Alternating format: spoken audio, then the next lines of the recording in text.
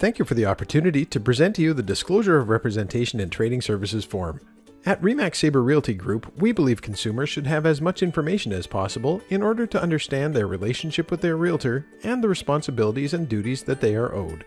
As such, before providing trading services, we want to take this opportunity to review with you the Disclosure of Representation in Trading Services form, so that you have all the information necessary to make an informed decision on the type of representation you are seeking. The Disclosure of Representation in Trading Services form you have received contains two key sections.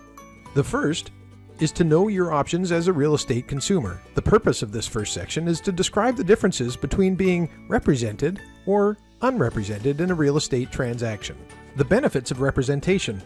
This section covers 4 key points that consumers need to know before entering into a real estate transaction.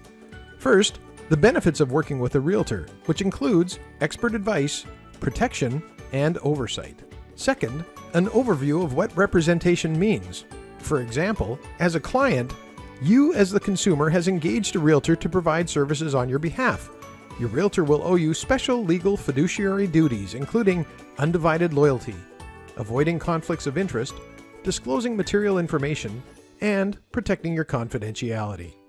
Third, an overview of what being unrepresented means. An unrepresented consumer will have no agency relationship with the licensee, which means your realtor is not working on your behalf in the transaction. Your realtor may still provide some limited trading services, which include providing general market information and standard forms, helping people to correctly fill out paperwork, and presenting offers and counteroffers. But they cannot provide unrepresented parties with any advice. If you choose not to have a real estate professional represent you, you are considered to be an unrepresented party. You are not entitled to the special legal duties a client receives. No loyalty. The real estate professionals involved in the transaction may be representing clients with competing interests to yours.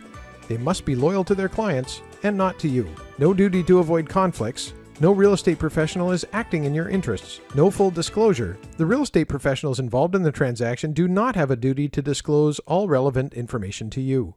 No confidentiality. The real estate professionals involved in the transaction must share any information you tell them with their clients. And the fourth and final point, in British Columbia, real estate professionals provide their services through licensed companies known as brokerages. Depending on how the brokerage operates, you will be represented as a client in one of 2 ways. Most brokerages in British Columbia operate under designated agency. In designated agency, the relationship exists between the client and their designated REMAX realtor. Should other parties or parties to a potential transaction be represented by another real estate agent within the same brokerage who is not your designated agent, there is no conflict, as each real estate agent will be in a designated agency with their respective clients. Only your designated agent owes the fundamental agency duties to you as a client. Your realtor will not share your confidential information with others without your permission.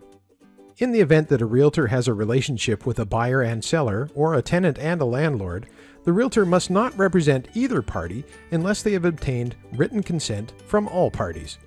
If this happens, a realtor can provide a referral to another designated agent who can provide the client with an agency relationship. The purpose of the last 2 pages of the Disclosure of Representation in Trading Services form is to document that the disclosure has been made to you, the consumer, and it includes a mandatory checklist and name signature field that the licensee will complete. It also includes an optional checklist and name signature field that may be completed by the consumer. In order to make an informed decision on representation, please ask your REMAX Sabre Realty Group realtor any questions you may have. Once they've answered your questions, you can best determine how you'd like to complete the form. This will enable your REMAX Sabre Realty Group realtor to provide you with appropriate trading services.